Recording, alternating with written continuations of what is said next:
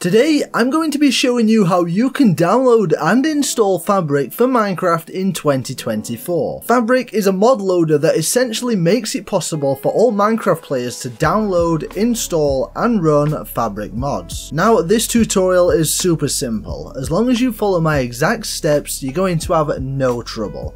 But if you do have any issues, leave a comment down below and myself or another viewer will help you out. So if you want to head down to the first link in the description, give it a click and you'll find yourself on the official Fabric website. Now, don't click download for Windows and instead click download universal jar. Head to the second link in the description and you'll find yourself on the CurseForge website, and that's because we're going to be downloading Fabric API. Fabric API is actually required for most Fabric type mods, and a lot of them simply won't work without this, so it's pretty essential. Head to File and download whichever version you'd like to play. I'm going to get the top one, which is the most up-to-date version, by clicking the three dots and hitting download. While Fabric API is downloading, consider dropping a like on the video and maybe a nice comment too. Alternatively, I'm going to pick out one or two mods here, which I will leave in the description, just to show you how mods actually work once we have Fabric installed. So once again, on the CurseForge website, following the exact same process of getting the Fabric API, I'm going to download Zero's Minimap, which is a cool mod, and Supplementaries, which is also a really good mod. Now, it is always a good practice to ensure you have the exact same version for each one of the mods. So for example, if I download a 1.20.1 Fabric API, then the mods I'm downloading should all be versions 1.20.1 to help avoid running into any issues down the line. So once everything's downloaded here, open up your files and find your downloads folder. Drag and drop the Fabric launcher, the Fabric API, and the two example mods we're downloading all to your desktop. Let's start off by right clicking the first Fabric launcher. Click open and select Java. Now, if you don't have Java as an option to open with, this may be because you have never downloaded Java on your computer.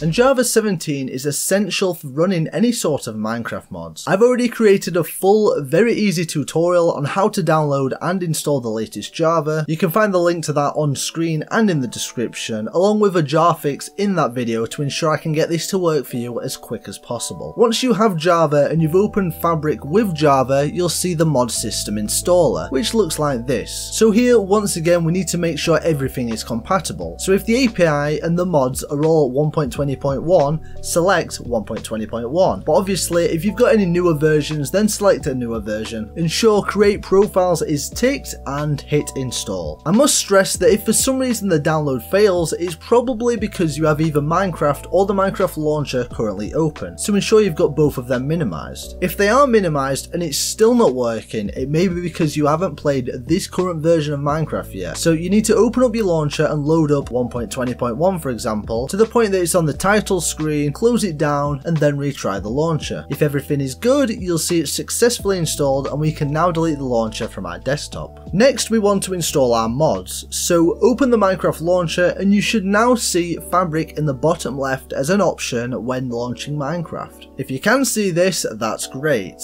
If you don't, however, click Installations, ensure Modded is ticked, click New Installations, hit the Versions drop down menu and find Fabric in this list. On the Installations page, look for the folder looking icon next to Fabric and give it a click. This is your official Minecraft folder and you should see a folder called Mods. If you don't, however, that's completely fine. Just right click, create new folder and rename it to Mods, but ensure it is spelt and looks exactly the same as how I've done it. So MODS, all lowercase. Open up that folder and now drag our API along with our two mods into this folder. Close the folder down and hit play. Once Minecraft is launched, you should see Fabric in the bottom left, which reassures us that everything's going well and working so far. When using mods, it can be a good idea to back up a world before using it, as playing mods on an already pre-made vanilla world can get a bit pear-shaped sometimes. So I'm just going to simply create a new world. As you can see, the minimap mod is working correctly, and within the creative menu, our Supplementaries mod is also working correctly. Please leave a like if this video helped you out, and have a lovely day. Goodbye.